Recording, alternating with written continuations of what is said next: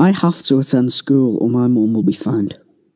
My mum's CEV and I'm scared I'm going to kill her if I take this virus home.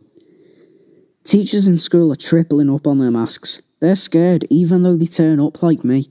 We're terrified of this virus and what could happen. Boris has ignored the scientists. Most of my classmates are scared.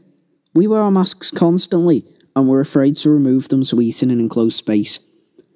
We're confined to the dining hall to eat, so I've skipped lunch a lot to avoid the virus and eat when I'm at home after I've decontaminated myself. I worry once I'm home and keep my distance from our mum.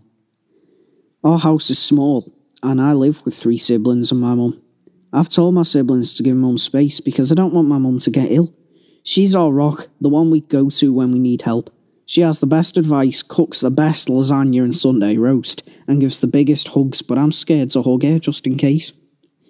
I got to hug my mum safely over Christmas after I isolated, and it was the best present ever to be able to give her a squeeze. Education is important, but my mum's life is worth much more. You see, when I'm confused or scared or need to be guided on the right tracks, my mum is always there. Unlike no other person, she's irreplaceable. I can learn later, but I can't raise my mum from the dead. Boris needs to listen to the scientists.